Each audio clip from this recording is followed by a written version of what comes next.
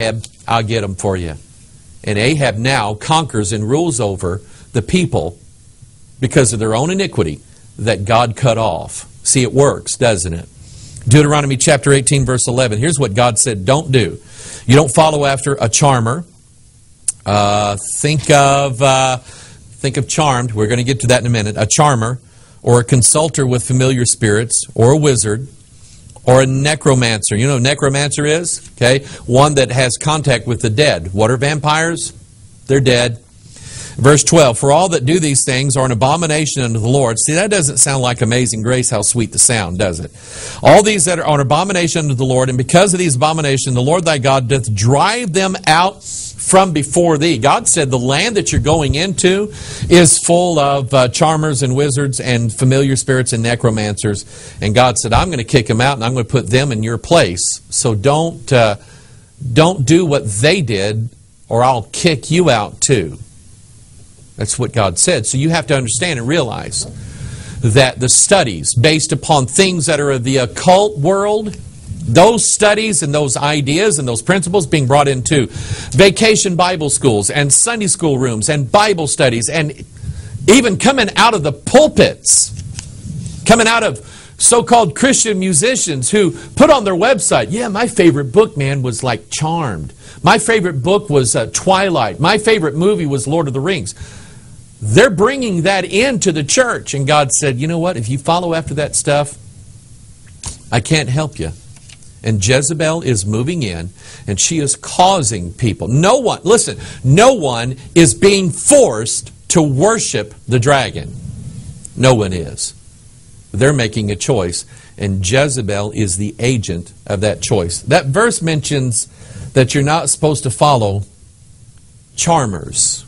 TV show called Charmed. It has 3 witches in it, and their symbol is the triquetra. That's a magic symbol. It's not a Christian symbol. God said there's not...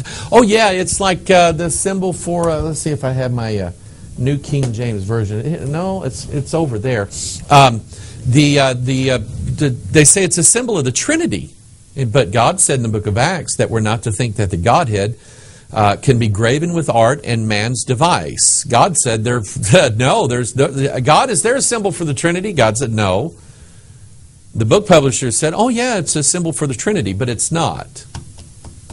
It's witchcraft. And that spirit, there you see the New King James Version of the Bible, same symbol, by the way, same symbol. I mean, you wouldn't actually pick up a Bible, would you? Maybe you would. We're getting into this. Maybe you wouldn't pick up a Bible that had like a big giant pentagram with candles and a goat head on it. Would you? And yet, religious leaders, big money people on TV ministries hold up their New King James Version of the Bible with the triquetra, with the witchcraft symbol on it, the charmed symbol. They're leading you not toward Christ. They're leading you to Ahab, who wants that vineyard, and Jezebel is helping him get there. So, I mean, that's just like the basics here. So, when we look at churches that are doing Harry Potter, Lord of the Rings, Charmed, Twilight, you name it, when they're having theme parties based upon this stuff, when we see that, we go, you know, that's not right. That's easy. That's the easy part right there, or it should be. Anybody with a brain should look at that and say, you know what, Pastor, we can't do that. That's not right. It's not. You know, it's a shame. It's the pastors who are not just standing back and allowing it to happen. They're the ones promoting it. What does that say about the pastors? What does that say about them? Let's change here, okay? Because we know that witchcraft is part of the occult, so we should stay away from the movies, the books, all that stuff. Stay away from things that are occult. Keep it out of your church, okay? Keep it out of your home, keep it out of your family. Just keep it out, okay? The next thing we get into, let me read a verse, okay, out of my Bible. I love my Bible. This actually, this old Bible that I have, and I have a piece of Scotch tape holding this page together here because it's precious to me. I don't want to lose especially this part of my Bible. This is Ephesians chapter 2, verse 8. Let me tell you the real gospel. And there's only one way to the Lord Jesus Christ. Only one. For by grace are ye saved through faith. And that not of yourselves. It is a gift of God, not of works. Now, I want you to repeat these words after me. That's not a ritual we're doing. I just want to get it in your head. Not of works. Got it? Why? Lest any man should boast.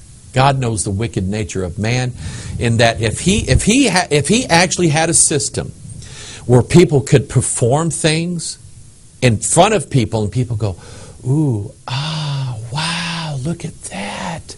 Wow, they're holy because they're doing that.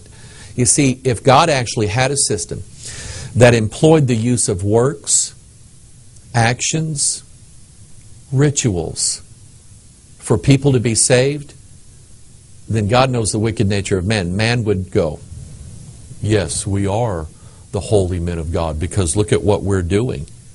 See, God doesn't let He specifically designed salvation to be based upon His grace and not by your doings.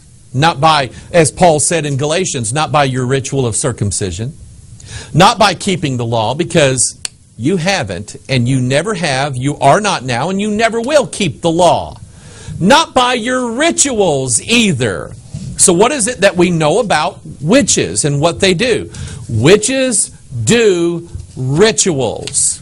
And so when I see rituals inside of a house that they call a church, and by these rituals they're saying, now we must perform these rituals, we must do this, everybody do this and stand here and I'll hold my hands like this and we'll do all the stuff, and when we do this stuff then God will come down and He will give us blessing. When I see that, it makes me sad, but it makes me angry. Because they're saying that if we, Jesus saves. See, we're saying it. But really, unless you do this, you cannot be saved. You cannot go to heaven unless you perform what we tell you to perform. That is most obvious in the Roman Catholic Church. The Roman Catholic Church is all about rituals. No priest, no Roman Catholic priest has ever told anybody that they're saved without performing a ritual of some kind. The sacraments, the 7 sacraments, all the sacraments of the Mass, the sacraments of confession, the sacraments of penance, the sacraments of holy marriage, the sacraments of the holy orders, like becoming a priest or a monk or a nun. They say that you cannot ever go to heaven without having water splashed on your face, without eating the cookie, without drinking the cup, which, by the way, here we're going to get into it, okay? Roman Catholic ritual states that the priest, once he performs, he has this little cookie in a box. It's called a monstrance or whatever. You know, you see him hold the monstrance, a big sun image with the cookie in it, the wafer. He takes the wafer, and once he says, listen to this now. Think about witchcraft. Once he says the right words, and see, these priests, they actually have a book with all these words written in it that they have to recite. Priests just can't make it up as they go. They recite the words. And when they recite the words and perform the ritual, then the wafer turns into God. It's called the doctrine of transubstantiation. They teach this right here. If you ever watch a Roman Catholic priest, once they turn that cookie into God, they're like, oh, we got to be careful. We can't get crumbs on the floor. You watch them. That's what they're doing. They've performed a magic spell using incantations and ritual performances that has turned this wafer, this piece of dough, into God. And they say, now, anybody here want to be saved? You want to go to heaven? You have to eat this. And if you don't eat it, you're not going to heaven. It's idolatry. I'm going to read you a verse. Galatians chapter 5, verse 20. Paul here again says the word witchcraft, and he says idolatry right next to it. You see, I want you to look at this picture here. Okay, you know what idolatry is? It's bowing down to a thing, something. Okay, I was reading a little bit of history today, and I was reading about, I think, who was it? Cortez went into Chapter 3. O foolish Galatians, who hath bewitched you, that ye should not obey the truth, before whose eyes Jesus Christ hath been evidently set forth, crucified among you? This only would I learn of you. Receive ye the Spirit by the works of the law, or by the hearing of faith? Are ye so foolish? Having begun in the Spirit, are ye now made perfect by the flesh?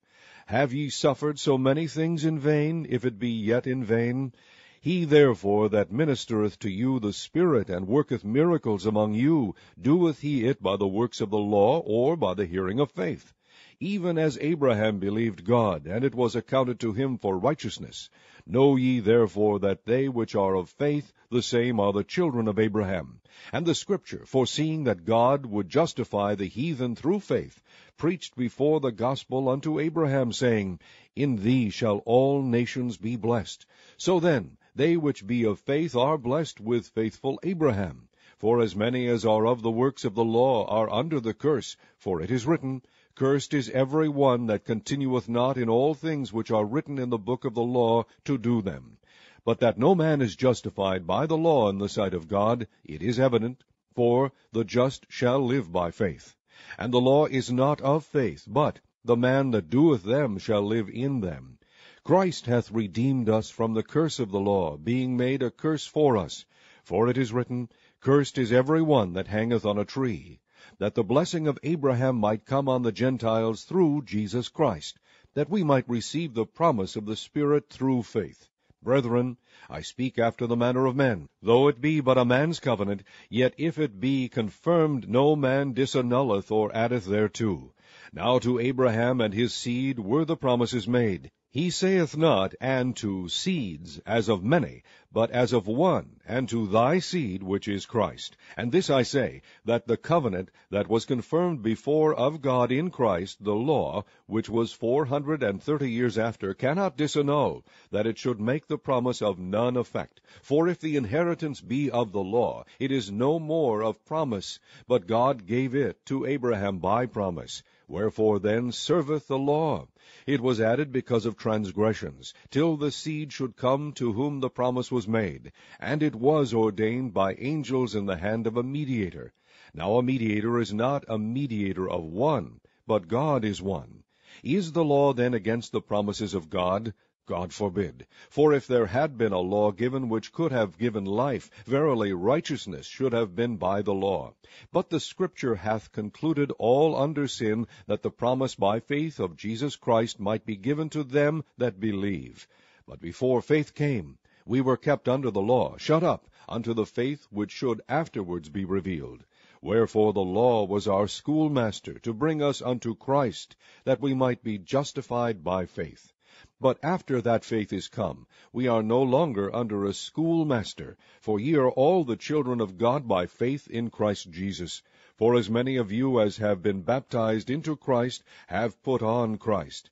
There is neither Jew nor Greek, there is neither bond nor free, there is neither male nor female, for ye are all one in Christ Jesus. And if ye be Christ's, then are ye Abraham's seed, and heirs according to the promise.